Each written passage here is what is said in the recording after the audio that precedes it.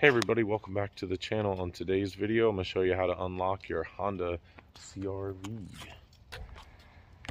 Okay, so as always, I come over to the passenger side.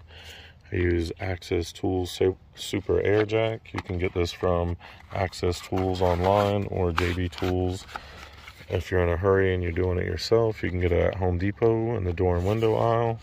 And basically, you just want to let the air out of the bag and then put it into the door that you're trying to open.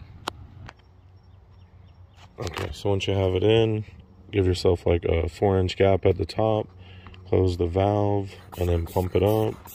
And that's going to bend the door here because it's latched here and bolted here, but it bends like a diving board here. So pump it up like a 1/2 inch or so. You can see in the car now.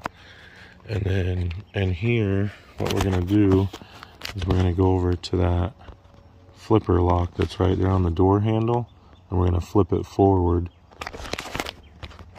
And how we do that is we take Access Tools Super Green Reach Tool here, and it's coated in plastic so it won't scratch anything, and it has this rubber tip.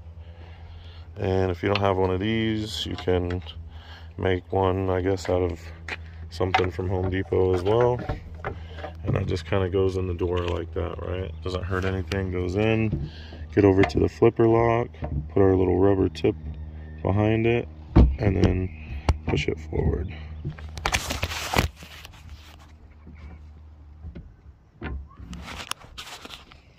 Alright, so then once you flip it forward, go ahead and pull your tool out and let your airbag open your valve, and that'll let your airbag leak out, and the door is going to bend itself right back to where it started from. So no damage, no air or water is going to leak in. You can see there's no scratches or tears to the weather stripping, and no scratches or anything here. Alright guys, so basically now that I've got better lighting, I'm going to show you this tool just comes through the doorway like so, comes over to your flipper lock, and then